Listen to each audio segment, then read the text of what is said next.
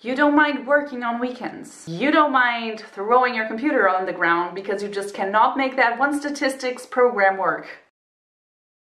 You don't mind feeling frustrated a lot of times. You don't mind working a lot of extra hours and not getting paid for them. You don't mind failing. You don't mind being under pressure. You don't mind working many hours straight throughout the night without not really sleeping, many times on a rocking ship for many weeks. You don't mind further on in your career spending a lot of time thinking about budgets and money. If you don't mind spending hours and hours writing a paragraph that in the end is totally useless and you just wasted all that time. But above all, you should become a marine biologist if, even after all I've just said, you still want to become a marine biologist. If, even though you might only have 3 hours of sleep, your drive is enough to keep pushing you forward and maybe even enjoy the ride. If you like working with people who are extremely passionate about what they do. If you like to learn new things, especially about the ocean. If you enjoy working in a diverse and multicultural environment. If you like adventure and going to new places and meet new people. If you enjoy working in an environment that nourishes and motivates critical thinking. If you like the ocean. If you are a critical thinker who questions the world around you and craves to find answers for those questions. But most of all, you should become a marine biologist if you are passionate about learning and exploring the unknowns of the ocean.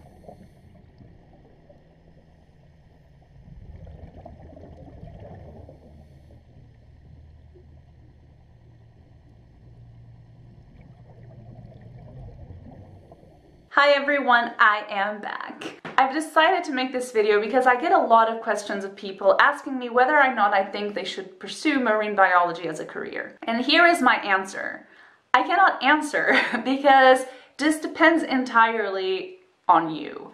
To become a marine biologist, of course you need to be passionate about something marine, but you also need to be passionate about science. Marine biology is a science, is a field in science in which we thrive on asking questions and finding ways to answer those questions. I believe that any field in science can sometimes be much more than a full-time job.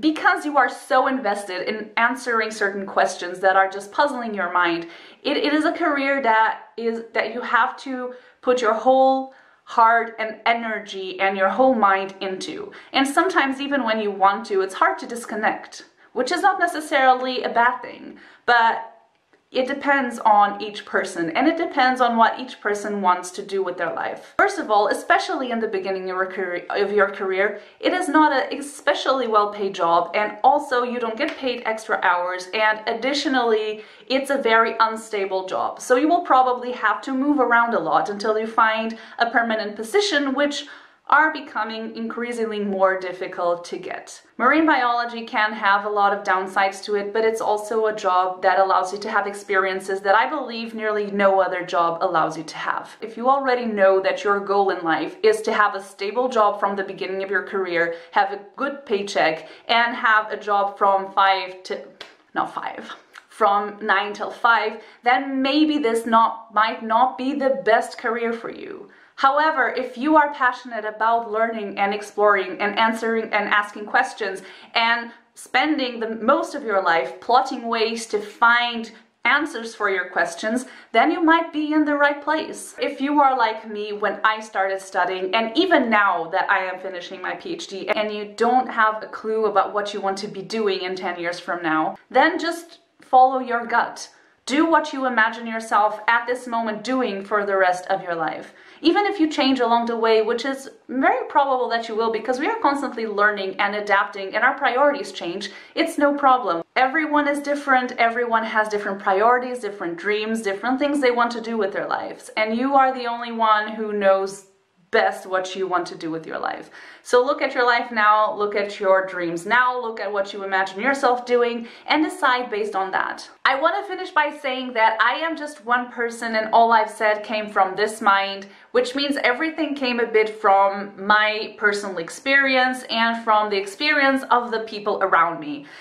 People are different, and things that are cons and or pros for some may not be the same for others. So I ask if you have any experience or any advice or anything you would like to add to this video, please do so in the comments below. For all my marine biologists out there, if any of you is watching this, let us know, not me, but everyone here, what you think, whether given your life experience, what advice would you give to people who are now looking towards finding a career, or if you just made up your mind yourself, please let us give any insight that might help people who are struggling with life decisions and just career decisions and marine biology or not. Just leave it down. We would all be very, very thankful. Okay, everyone, this was all. I do hope that this helped some of you. I know it's so difficult to choose a career and to choose the life that you will have for the rest of your life, but nevertheless, just be happy, go with what you feel is right and what will make you happy, and there's really not much more you can do. So I wish the best of luck for all of you who are starting now with studies or who are finishing exams, all of those things. I wish the best of luck, and I truly wish that you can find the best way that is the best way for you. With this said, thank you very much for watching, and I hope to see you in the next video. Bye.